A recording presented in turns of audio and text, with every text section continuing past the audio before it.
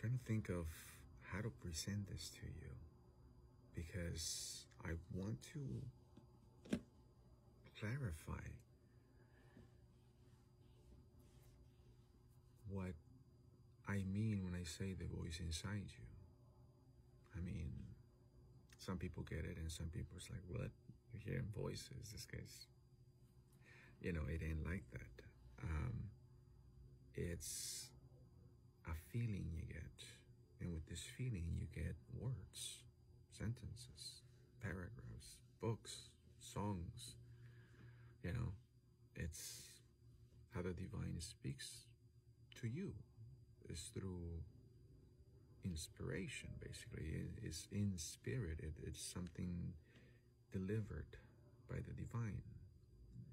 But that only happens not when you're working really hard to make a buck. It's actually when you're relaxed. It doesn't happen when you're worried, because you're hoping that your worry is going to stop something from happening. No, it's when you're at peace, when you have faith. It's a feeling you get. Because again, going against it, in fact, I felt it this morning too, and it happens all the time when my awareness becomes too attached to a particular situation, or maybe something that triggers you and stuff like that, right away you feel like there's something coming out of your chest. It's just like you're linked with this thing, and the uneasiness comes in, and now you're feeling out of control because you're attached to this thing, and now you're siphoning your energy to this thing, and as long as you're focusing on this thing, it's just absorbing your energy, and it's like in the mommy, how things just you started growing lifeless.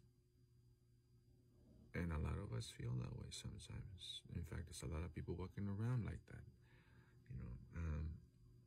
but that's for another story.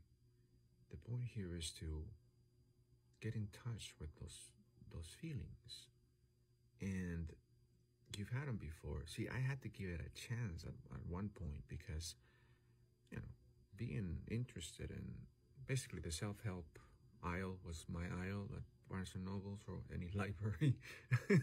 Once the internet came about, it's like, yay! So by having all these influences and knowing so many facets of the field of the mind and the human condition and things like that, I'm realizing more and more again that the more relaxed you are, the better you're off, because that's where you're in a high vibration, and that's when you're in the vicinity of the Father. It's nature, so that's why you feel so good. And when you decide to be attached to something that is,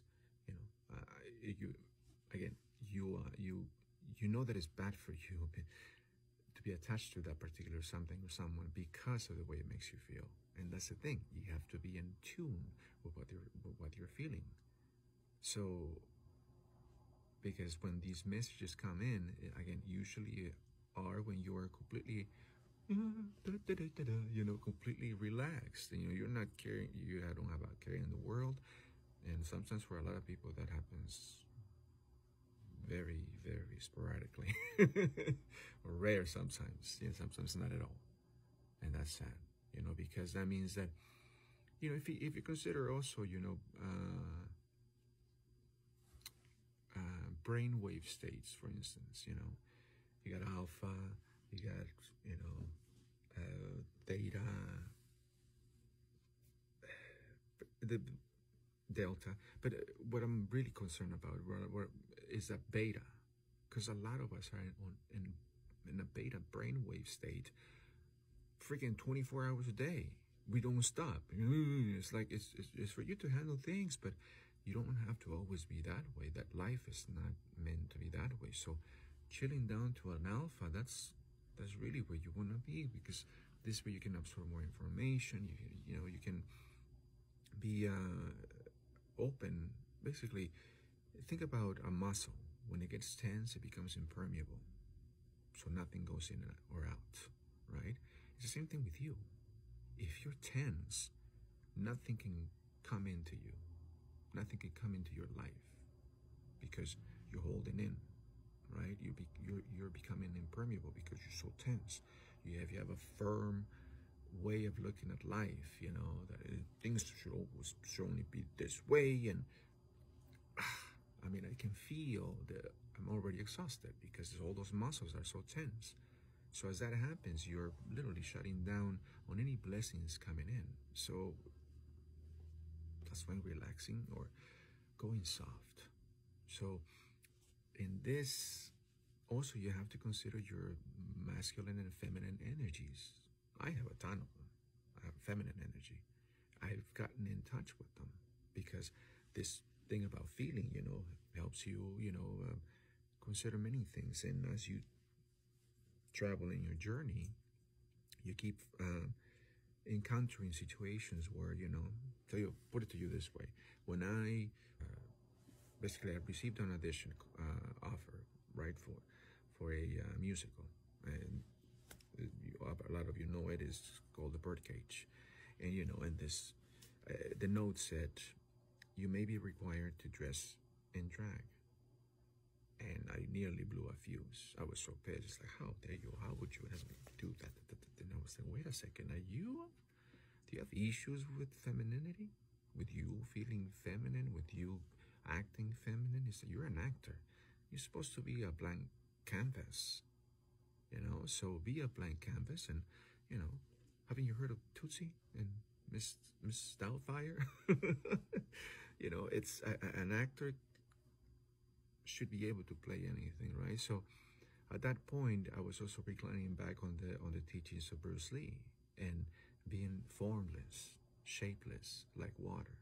So not to judge myself because of where my energy is traveling, or what my basically what I'm trying to tell you guys, especially guys, you know, because you are taught you're taught to be hard all the time, you know. So that's the misery that a lot of men suffer these days, you know. And this is why everything is so messed up with guys these days, because we were never taught to feel, and that's a skill that we need to acquire. And what I'm trying to tell you is that you're going to be faced a lot if you have issues with femininity, feminine energies, and things like that.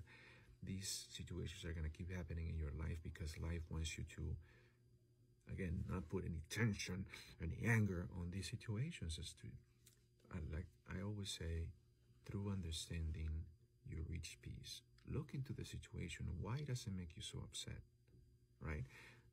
The point here is for you to become in tune with your own energy, so you know that, you know, whenever you're in the penthouse, whenever you're down in the basement, in hell, right? If you maintain yourself in heaven, you know, a lot of good things are going to happen to you throughout your day, throughout your whole life, especially if you keep yourself up there. But the point I'm trying to make here is that